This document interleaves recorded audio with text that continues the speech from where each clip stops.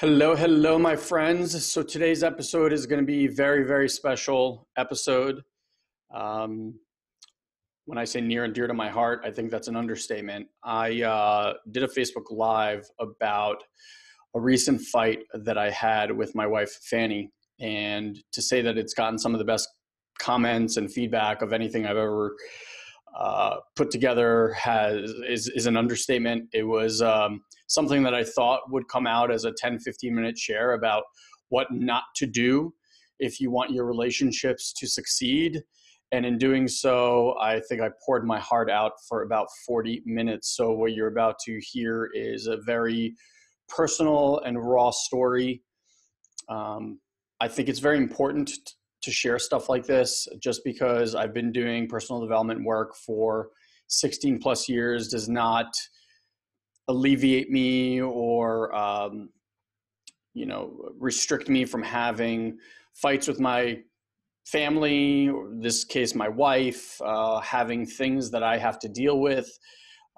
Hopefully in this share you will basically get to see there's 5 things that I came to as I went through this process that I believe if you took on and put into effect into your life, into your relationships, whether it's with your intimate lover or partners at work or even your kids, you will have massive, massive improvement in your relationships. So without further ado, I'm going to let this audio here play of everything that I gathered and the process that I went through after probably one of the biggest fights I've ever had with my wife.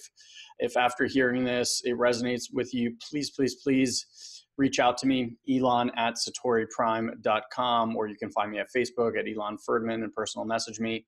I would love to hear what you took away from this. Hope you're having an amazing day. Enjoy.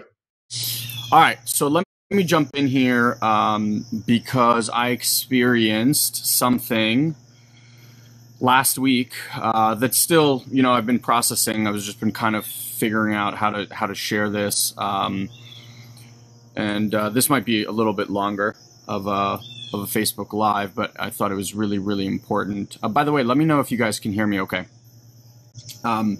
I thought this was really important to share because I think what I experienced is something that most couples would actually probably lead to divorce or or I don't know, maybe even worse. So I'll kind of walk you through the story, and then I'll actually walk you through what I learned from it, and really how I'm really, really hoping that you hear this and implement this in your life immediately, so that you don't have to deal with what I just went through. So Yom Kippur happened, and for those that don't know, it was a Jewish holiday, one of the high holy days last week. And it's, I'm not religious. I don't personally do well with organized religion, which I'll talk about a little bit later as to why. Hey, Nikki. Hey, Drew. But really, this is something that's really important to my wife, Fanny. And I love my wife and I adore my wife. And she wants to give our kids an experience of religion. And while I don't have that view, for me, it's more about the traditions and the family and the get-togethers. I can see where she's coming from. I appreciate it. And so while this has been a struggle, an ongoing struggle in our relationship, there's very few things that we disagree with at that kind of level. This is definitely one of them. And I'm clear, before I get into any of the other stuff, I'm clear that this is something that I get to work on. Obviously, I married my wife, which the irony of the whole thing is that her entire side of the family are Orthodox Jews. Her brother's a rabbi. So, who does Ilan pick to get married? But, lessons are everywhere, right? So we actually are starting to plan to go to synagogue. And I really, and I want to say this, I really went in with the absolute best of intentions. I know I don't enjoy it there. And I was like, look, it's an hour and a half. I'm going to be there with the family. I could just do what I do, right? And it'll be over really soon. Hey, what's up, Tori? Hey, Bev and Ed. So I'm getting ready, and I'm going to walk you through all of these pieces so you really start to get, and then I'll kind of tie the thread of what I've been unraveling for myself throughout this entire process. So I'm getting ready to go to synagogue, and it's hot outside, and we're going to walk for a bit. So I was like, I don't want to wear a suit. And so I don't wear a suit. I just wear pants and a button down and a tie. And my wife's like, why don't you wear a suit? Everyone's going to be wearing a suit. And I'm like, well, I don't want to wear a suit. So, you know, it already kind of starts like a little bit of a tension. And she knows that I have resistance towards going. So I think in her world, there's also this story of like, oh, Ilan's doing his Ilan thing again and blah, blah, blah. But really, I was going in with the best of intentions.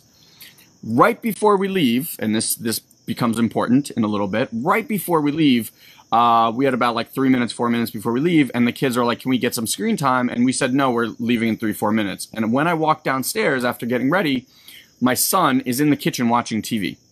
And I'm like, Shia, we told you no screen time. Please turn off the TV. And he's like, Abba, what's the big deal? There's just 3 minutes. No. I'm like, Shia, we had this conversation, and I told you, and it's no big deal. It's no big deal. So at this point, I'm like, give me the controller, and he's trying to hold it for me, blah, blah, blah. So I reach in there, I grab it from him, I turn it off, and he kind of storms off, obviously like a little bit angry, which is okay.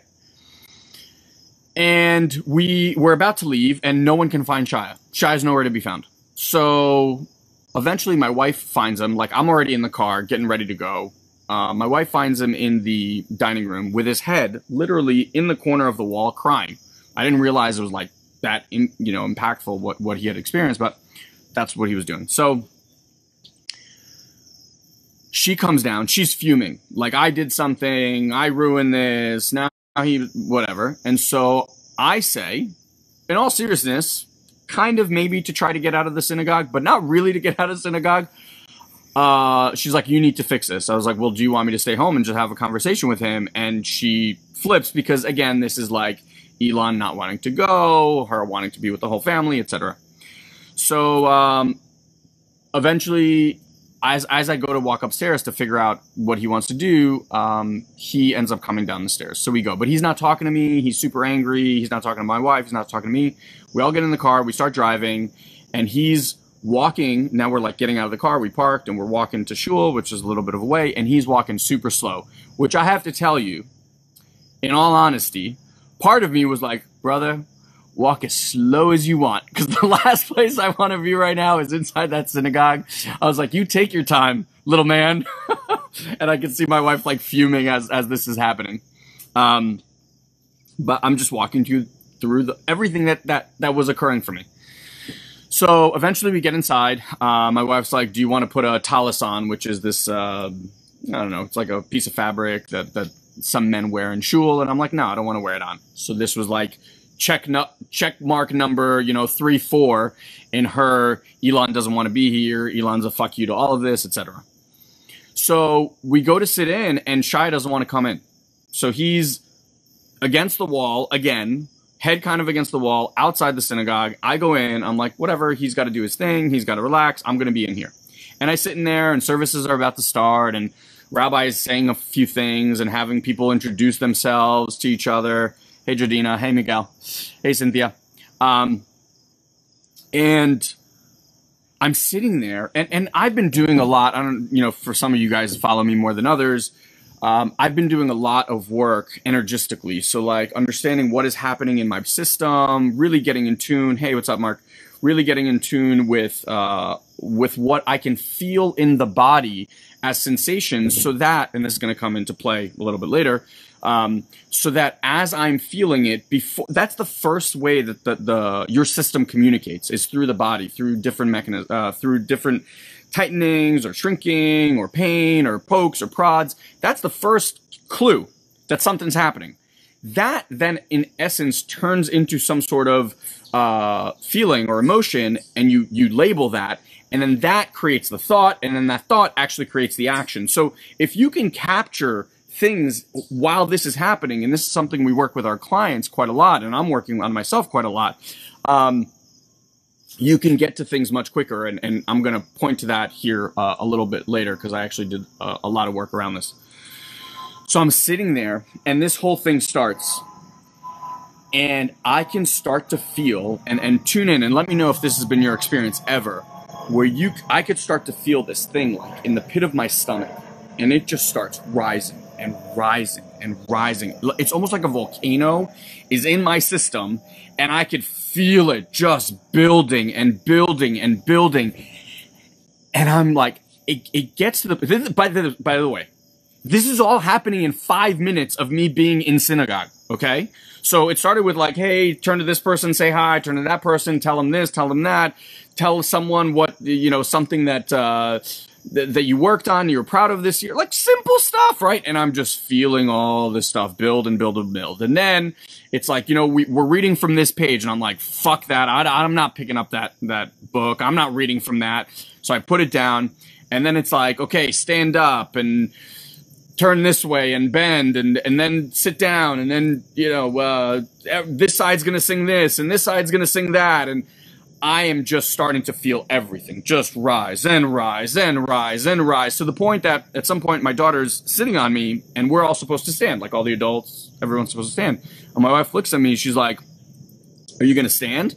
And I'm like, I can't. Aaliyah's sitting on me, which in hindsight, you realize like, that's not really an excuse, Ilan. But at the time I was like, and all this stuff is just building and building and building, to the point where the only way I can describe this to you, it was like rage, absolute rage. And I don't know how many of you guys seen that Dave Chappelle show, but it's like, Elon's got to choke a bitch. Like that's where it was like, so I was like, whoa, and I was like, I have to get out of this room because I'm going to choke somebody. Now, meanwhile, nothing serious is happening, and this is really important for you to hopefully understand. It's like there's just sensations in the body, but the reality, like the stuff that's happening in the room, is not that crazy. But in my system, the system's going fucking haywire.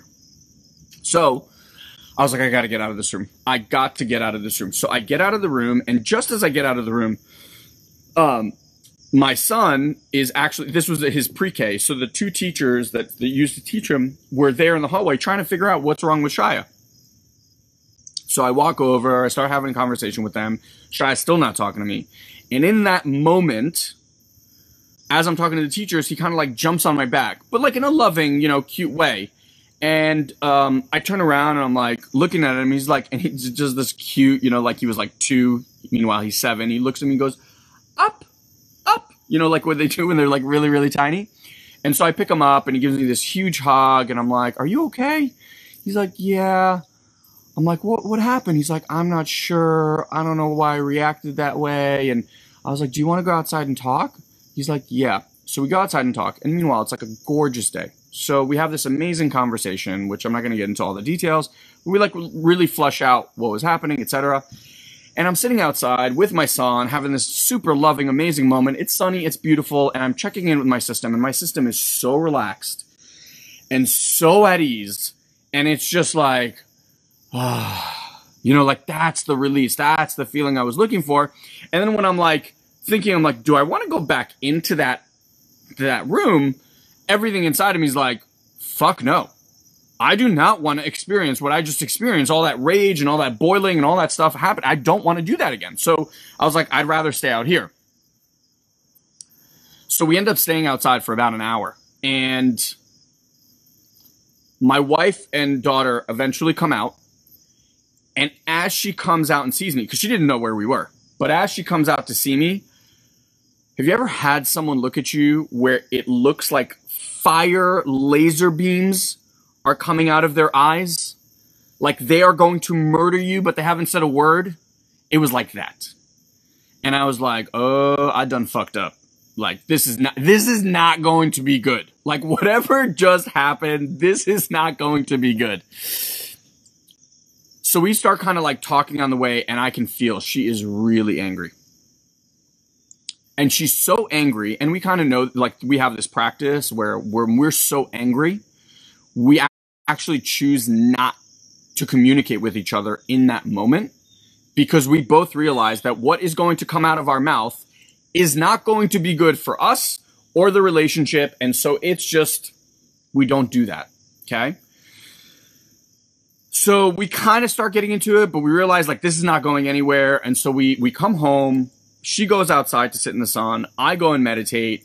We don't really talk about it for a while. And then she kind of like starts to share with me how upset she was and how she wants this for our kids and how I chose to go out and how I was doing all of these things throughout the day to basically not go to synagogue. And it's always this like big fuck you and blah, blah, blah. And we didn't really take it much farther. We had dinner with the family, etc. The morning after, I'm driving her to the bus and she starts up the conversation. At first, very calmly. Hey, so I just want to kind of like finish up what we were doing before, etc. We get into it.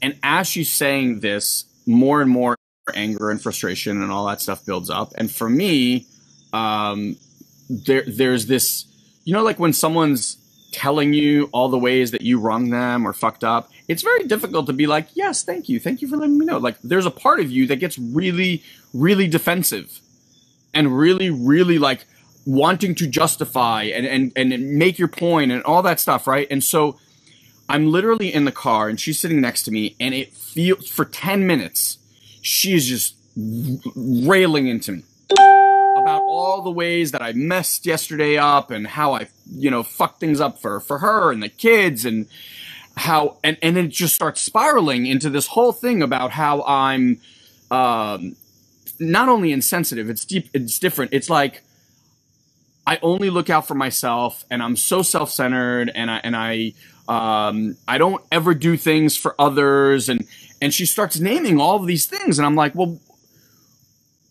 what I try to explain to her is the hair dryer treatment. I love that, Lawrence. What I try to explain to her is that like my experience in synagogue was torture, like literally in my system felt like torture. And she's like, well, I do tons of things that I don't want to do for you. And she starts naming the stuff. And I'm like, and then the defensive part of me comes in and it's like, well, you know, don't do those things for me. Like I'm offering you to do these things. Like these are not things you have to do and whatever. And I realized like everything out of my mouth is being righteous and self-defensive and it's not going anywhere. And so she literally gets out of the car to run to her bus mid-scream, like mid-yelling at me. And I'm sitting there after having what Lawrence called the hair dryer treatment, you know, like, and I'm so disheveled. I can't even, it was just like so many things were happening in my system at that time that I wanted to be right about, that I wanted to hold on to and all this stuff. And I'm going home and I'm driving home and I'm just between like, it felt like someone just like punching you over and over and over in the face. I was so dazed and so confused. And I come home and I'm angry and I'm frustrated and I want to make my point and all of it. And here's the key, guys, this is so, what I'm about to tell you, this process that I went through is so important that please just pay attention. Because I'm going to walk you through about 3 things that I remembered through the day. That if you remember in your relationships, any relationship, not intimate, any relationship, your life will never be the same. So the first thing I remembered is this. That I could either be right or I could be in love. I could either be right about exactly all my point of views and how I was and be defensive and have all that mind chatter prove that I was a good guy and I was this and I was that, and I would no longer have, and this is part 2, because I quickly remembered, hey, I have a commitment in my relationship, and that commitment is to experience love, connection, and intimacy. And when I remembered, hey, what am I committed to? Love, connection, and intimacy, right? So that's really important. Always go back to like, hey, what am I committed to in this relationship? And then right after that, that thought of, okay, well, I can either have that or I can be right. I can't have both. I cannot have two things cannot occupy the same space at the same time. I cannot have both. So what am I choosing, right? And this is like an actual choice. All this shit is still happening in my system. I want to be defensive. I want to be right. I want all of it. And in the moment, I'm like, okay, well, do I choose intimacy, connection, and love with my wife, who, by the way, we're celebrating 10 years, or am I choosing to be right about this? Now, once you do that, something really interesting happens. Because your focus, where your mind wants to take you is, let me be right about this. Let me prove my point. Let me show them why I'm this and they're not. But as soon as you make that shift and you go, okay, what am I committed to? Then the focus changes. And now, if my true commitment is, hey, love, intimacy, and connection, then now I get to focus on some different shit. How do I get love, commitment, and intimacy back in my life? Because my wife is fuming right now. And she's on a bus, and she is angry, and she is frustrated, and she is mad. And that brings me to point number 3. And point number 3 is this. This is so important to remember. This will alleviate so much headache and stress and frustration for you in your life if you really just bring this into your heart. Everyone's point of view is 100% accurate and valid. I'm going to say that again. Everyone's point of view and experience of life is 100% accurate and valid for them. You don't need to agree with it. You don't have to understand it logically, because truth be told, I couldn't understand my wife's point of view logically. I couldn't understand why she would react the way she would react, because I know that if I was in that situation, I wouldn't have reacted that way. And once I can bring myself to that place of understanding, wow, her experience is 100% valid. I don't need to understand it. I don't need to get the logic of it. I can just validate that that was her experience. Now that allows you to tap into something else. And what I chose to tap into is compassion. Yeah, Amanda, you said it right. Perspective is subjective. Right? So now, if I get that her experience is 100% valid, the next thing I get to experience is, what is that perspective? And I actually sat there and put myself in her shoes as all this stuff was happening. And I could feel the anger and being let down, and I could feel the frustration, and I could feel all of it, all the pain and hurt. And I could get that I was responsible for her having that response. When you have compassion and you could put yourself in another person's shoes, not to get on the tangent here, right? And this is not to get political, but look what's happening in our world right now, in the US at least, with Brett Kavanaugh and Dr. Ford, right? Everyone's kind of like ground in, this is my point of view, this is her point of view. And you know what, for me, I always like to put myself in both of their point of views. You know what? Both of their lives right now fucking suck. Because there's so much hate. They've been putting through the ringer. Like, everyone's like, well, you know, he shouldn't have reacted that way, or she shouldn't react that way. You don't know, because you're not in that fucking position. And in that position, in that time frame, like, that's their valid experience, right? And so we can have compassion for that. And so when I start to see all this, right? And I start to get my wife's experience. Sorry, someone called me. Now what I can start to get is her world. And that gives me access to something. Now I can be responsible, 100% responsible for how her world is occurring in that moment. And let me tell you, if your commitment is to love, intimacy, and connection, and you feel what I felt that I put my wife through, that is the fucking opposite of love, intimacy, and connection. And regardless of what I was feeling in my system at the time, of being tortured, of all that other stuff, Where was the focus during all of that?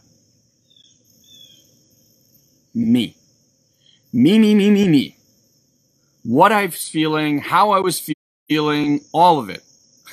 Jay Heights here, and he walked outside as I was sitting outside with my son during synagogue. So I started to see this. Now here's the part that gets a little bit uncomfortable. Because now it's not about just recognizing that stuff. Now comes the action piece. So most people are very satisfied with the aha moment. Like, oh, I saw this myself. Oh, thank you. I'm so good. Now comes the actual conversation piece. The part where you go to the other person involved and you call yourself out on all of it. And you start to come from a place of 100% responsibility. Not that they did anything, nothing. You look for where was I responsible for how this whole event happened? And so I went to my wife and I explained all this stuff to her. I literally walked her through the same things that I'm walking through right now. And we had a brilliant conversation that lasted more than a few days. And it's still lasting. This is not something that it was a one and done conversation. What's really fascinating is when you show up to a conversation and you take 100% responsibility, you will quickly notice that the other person in charge will also start to look for where they're responsible. And yes, there are going to be parts in the conversation where they're like, yes, you were an asshole. And yes, you did this. And it's not your job to feel bad in the moment because you're obviously calling yourself out on it. So when they say that to you, notice. Just be like, yeah, I was. Yes, I was. Now, after I had that conversation with her, which led to a few things that we're just getting to look at. Look, a relation with 10 years, right? So we've been together for about 11 and a half years. So over that time period, people change. I'm not even talking about just the circumstances of your life change, right? Like we met, we were 26. I'm 37 today. We got 2 kids. I've built a business, lost a business, built another business, closed that business, started another business. Like a lot of stuff have happened, right? We've traveled the world, she's grown, etc. And so it's irrational to think that you don't get to revisit your relationship and what works and what doesn't work. In fact, what I found, which was absolutely gorgeous in this entire process, is,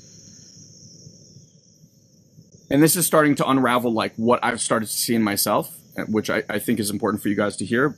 I'll take it a step further here in a second. But, what I feel is happening is like my wife's flame, like the light inside of her, is really wanting to start to come out more and more. And like I've always been this way. My energy, when I'm a fuck yes, all in, I'm like the most infectious person that you can be around. I get everyone psyched, right? Now, the same side of that on the opposite, oh my God. So when I'm a fuck no, like I don't want to do this, I'm the biggest energy suck. Like the people around me are so affected, and everyone knows Ilan does not want to fucking do this. I have like a big, this is probably how I was sitting in synagogue, was this big like, fuck you, don't talk to me sign written on my head. So the same way that energy is like super infectious, because my energy is always out, right? Some people, they get into certain situations and they're like overwhelmed or in fear, or they like suck themselves in and disappear. I'm the exact opposite. I'm like a flame in one direction or I'm a flame in the other. But that flame either lights up you on the inside or it fucking burns you. And I get to be responsible for that.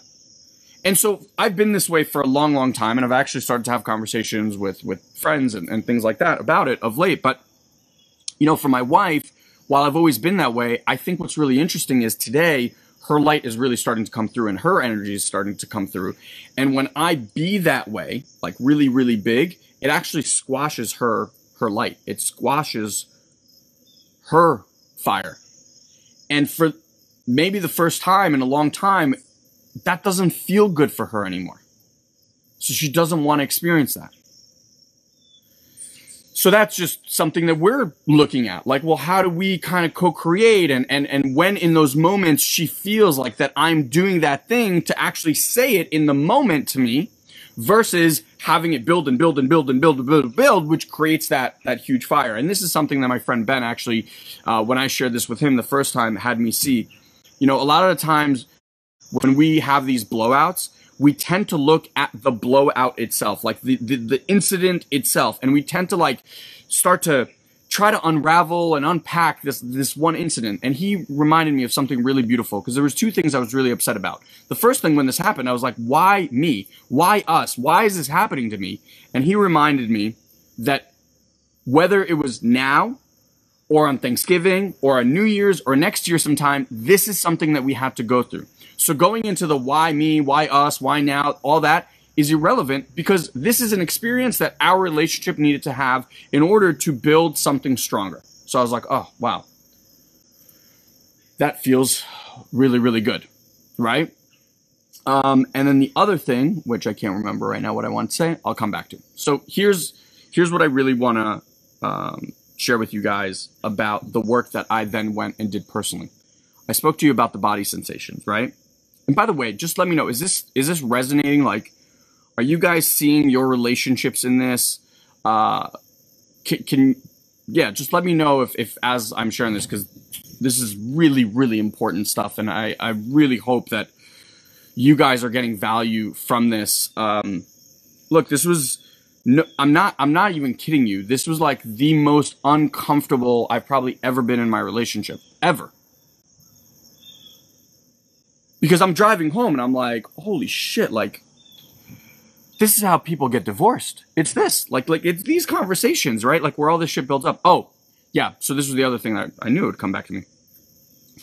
The other thing that was really important is that it's not, don't delve and try to fix or figure out the incident.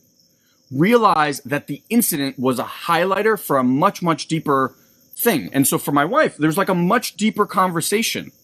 There's a much deeper piece about that energy of feeling like I'm either, you know, lifting her up or like burying everything around. And like, when I'm a fuck no, like that impacts her. And so we got to have that conversation. And that really was the conversation. It wasn't, what happened in the synagogue was like, you know, quote unquote, the needle that broke the needle that broke the camel's back. I think, yeah, something like that.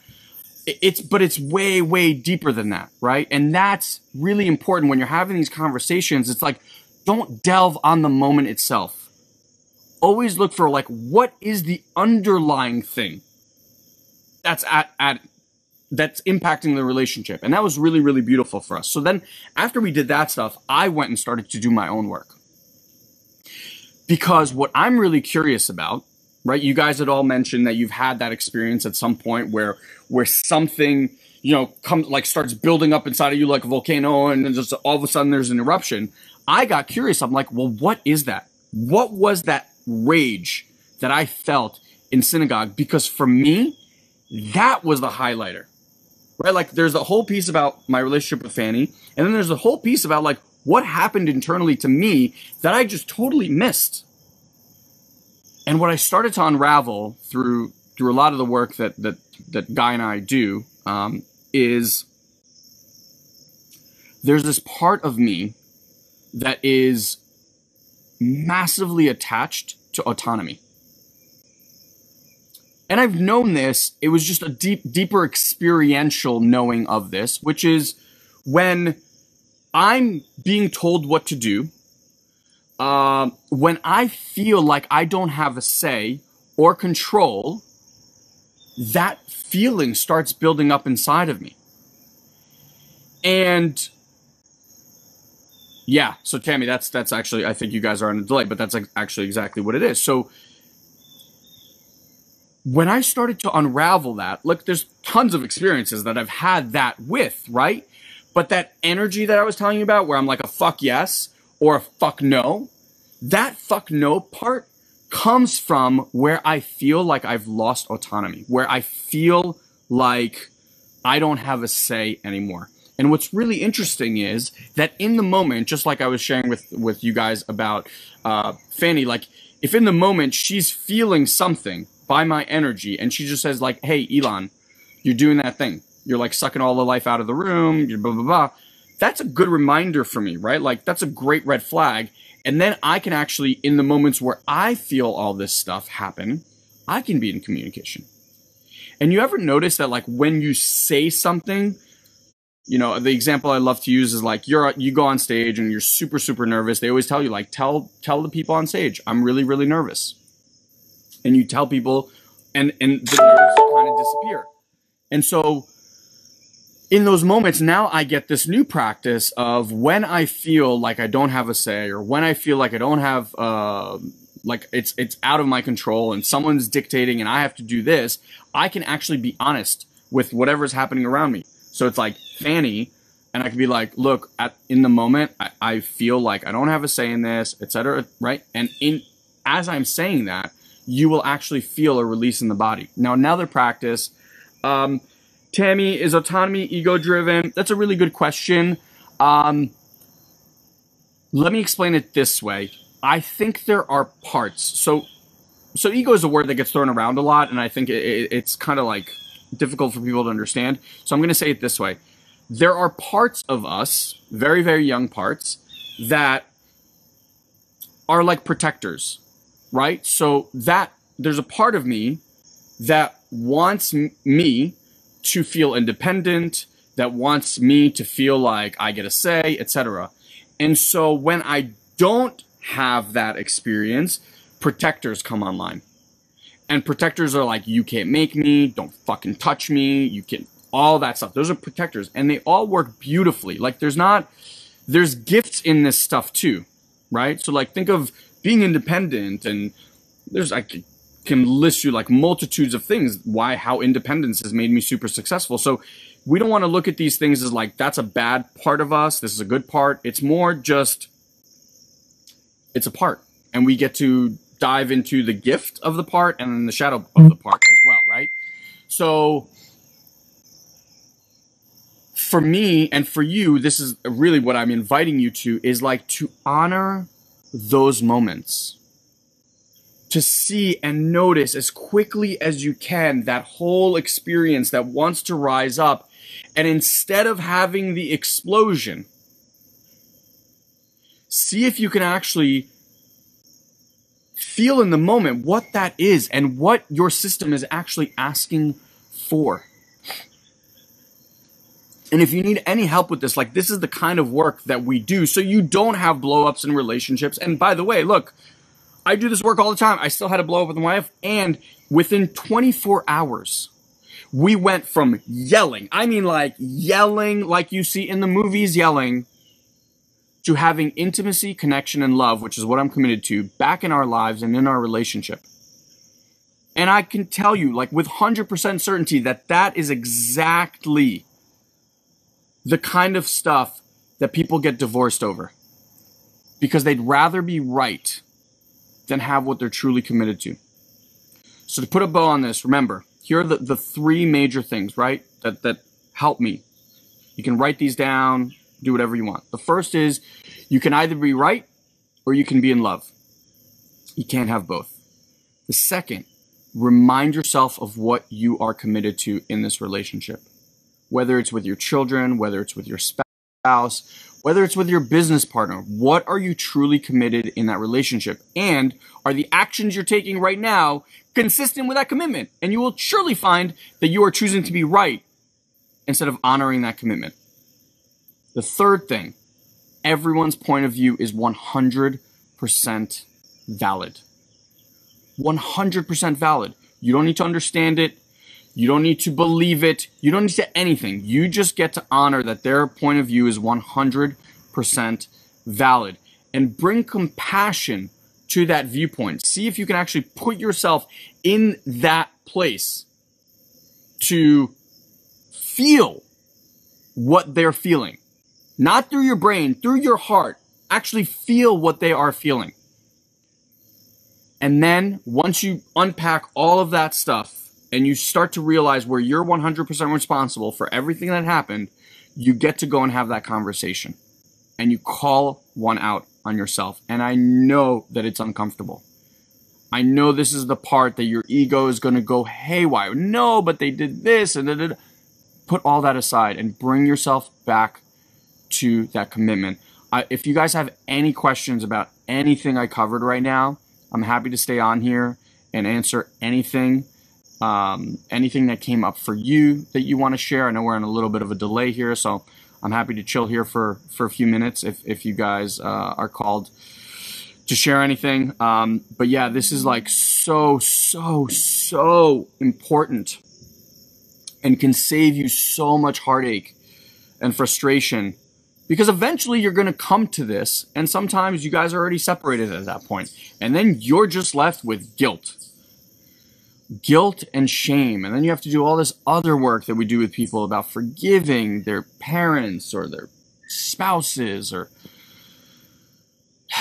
just so much easier in the moment. And honestly, like, I'm so grateful that I have these tools. I'm so grateful that I have this ability to see this stuff in the moment, and more so share it. You know, like, all these people, there, many of you guys are working with us in one way or another. And, you know, just the ability to share this and have you guys take this in your world and impact your spouses and loved ones and partners and children is just absolutely amazing.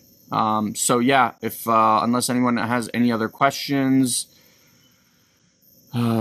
Kevin, I love that your daughter gets to reap the benefits of the maturity you took to put the relationship first, family strong. Yeah, and that's such a good point, because your kids mimic how you operate with your spouse more than anything else. It's not what you tell them how to be, it's what they see you being. And so having that ability to process this in a very, very quick and timely manner so that you can get back into that thing which you are committed to in the first place is absolutely massive. All right, so if there are no questions, I just want to thank you all who are here participating, commenting. This was something that I was, for the last week, really just wanting to share and trying to figure out how to do it. So I'd love to hear from you guys in the comment box. If this impacted you, please let me know, and what you took away from this and how you're gonna have this live on through action in your life. And if there's anyone in your life that you feel called that has some sort of experience right now in a relationship that you think this would make this would give them some freedom or insight, please share this. This is I know this is quite a personal, raw message, but I would love to get this out there. So love you guys. Thank you so much. We'll see you soon.